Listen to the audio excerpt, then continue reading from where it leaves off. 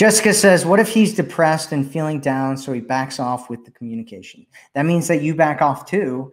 And the question is, we're going back to the same thing, right? Like, are you committed, right? There's two worlds that you can be in.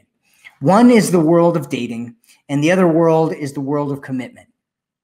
And everything up until commitment is just dating, right? So all of these things where you are exclusive, where you call each other boyfriend, girlfriend, where you're meeting each other's parents, where you're, going on vacation together, where you're, doing all this stuff, that's all dating.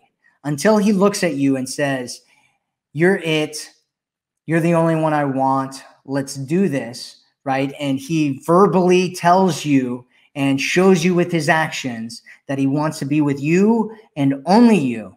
Until he does that, you're in dating mode. And you should be dating multiple people. You should be in abundance.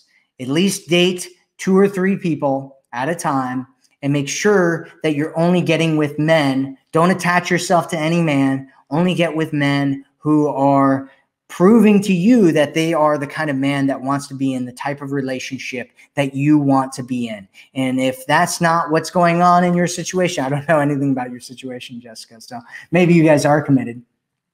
But if you are committed, then you should back off, absolutely, when he's feeling down. Because some people, they take things differently. And generally speaking, this isn't true for all men and women, but generally speaking, men, when they're having issues and they're having problems, they tend to go into their man cave, right? And need to deal things out, by themselves. And women, they tend to want to talk things out and have discussions and stuff like that. And you have to respect his way of connecting and communicating. Otherwise, he's going to feel like you're smothering him, and he's going to need even more space, and then he's going to lose attraction for you. And so you want to give him space if he asks for it. You want to give him space if he needs it, right? If his pattern is that he gets depressed and then he needs some space, you should give him that space when he gets depressed. And if you're not in a committed relationship, you should be seeing other people.